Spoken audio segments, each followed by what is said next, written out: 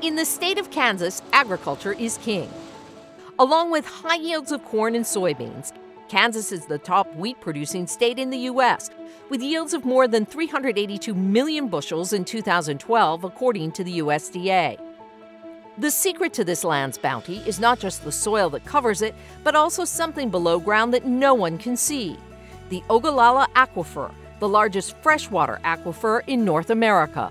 For decades, you've had incredible production of agricultural crops on top of this, and largely that's because of the incredible water resources that have been available to it. The Ogallala Aquifer, also known as the High Plains Aquifer, is a groundwater storage reservoir that stretches 174,000 square miles underneath parts of 8 states, from South Dakota to Texas. This well here is 303 foot deep. Stan Townsend, a 6th-generation farmer from Weston, Kansas, grows corn, wheat, pinto beans, and peas on his land. Like many farmers, Townsend depends on the aquifer to irrigate his crops, especially during times of extreme drought. This country is about weather, and right now it's sure not in our favor. Today's irrigation technology is able to pump out water that has been in the aquifer for hundreds of thousands of years in just a matter of minutes, a rate which far outpaces how fast nature can replenish it, threatening the overall sustainability of the aquifer and agriculture. This well over on the southwest was right at a 2,000 gallon minute well, and now all we're getting out is about 600. According to the Kansas Geological Survey, groundwater levels in the aquifer have dropped an average of 14 feet since 1996, about a foot a year.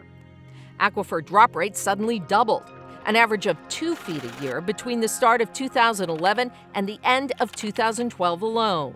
Since about 2011, there's been a significant drought, and this is really across most of the High Plains Aquifer, but this area, as well as others, you're now in a period of extreme to exceptional drought. Dave Hyndman, a hydrologist at Michigan State University, is leading a team of scientists funded by the National Science Foundation that is studying the aquifer.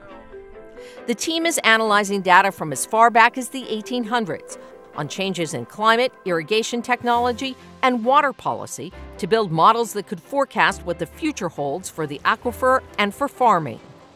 When we feed the climate into these models, we're able to predict what happens with the water levels. And as long as we have pumping data, we really get a great understanding of the system. One of the reasons why the aquifer replenishes or recharges so slowly is due to the water cycle itself. When precipitation in the form of rain or snow hits the ground, some of it runs off. Some evaporates back into the air from the ground, or is transpiration from plants. What doesn't run off or evaporate slowly seeps down through the soil and its layers by gravity in a process called percolation. In western Kansas, it can take 1 year to recharge the aquifer by less than an inch. There's not enough recharge out here, not enough precipitation.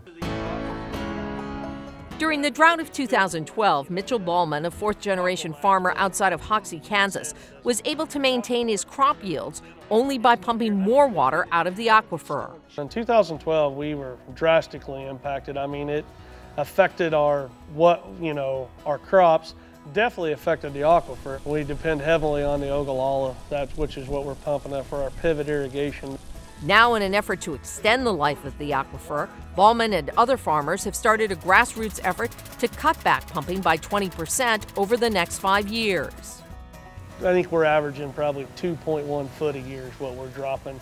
That's why we're looking ahead to the future to try to promote saving, being proactive instead of reactive. But sustaining the Ogallala Aquifer and Kansas agriculture must also include more scientific research.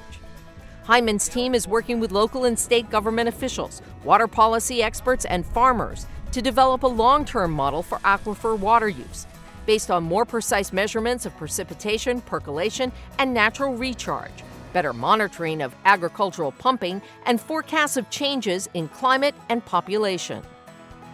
To do anything about sort of forecasting what happens in the future, we have to work with both the farmers and the policymakers. because as we do these scenarios of the future, we have to have a pretty good idea that the scenarios we're running are feasible. We've got to start someplace. We've got to get this thing moving. It's too important. Improving water policy and reducing water usage are not only key to sustaining the Ogallala Aquifer, but also to maintaining a way of life in western Kansas and across the entire High Plains region.